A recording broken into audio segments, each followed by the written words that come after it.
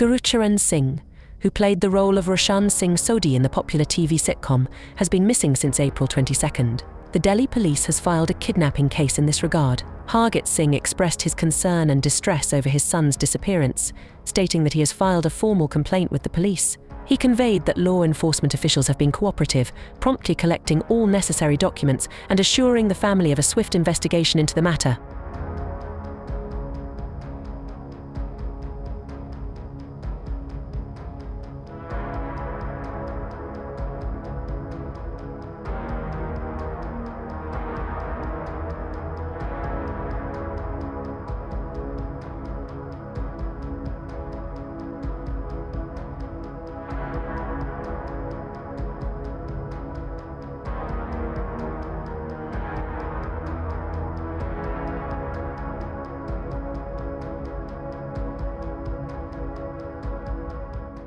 So Gurucharan Singh's family lodged a missing complaint in police station Palam village on 25th of April.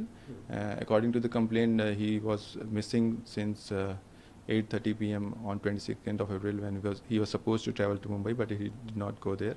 And thereafter, we have subsequently lodged a case of abduction, and multiple teams are probing this case, and we have obtained crucial footages in the matter, and we are corroborating those footages with the technical investigation, and we are quite hopeful, and the investigation is going on.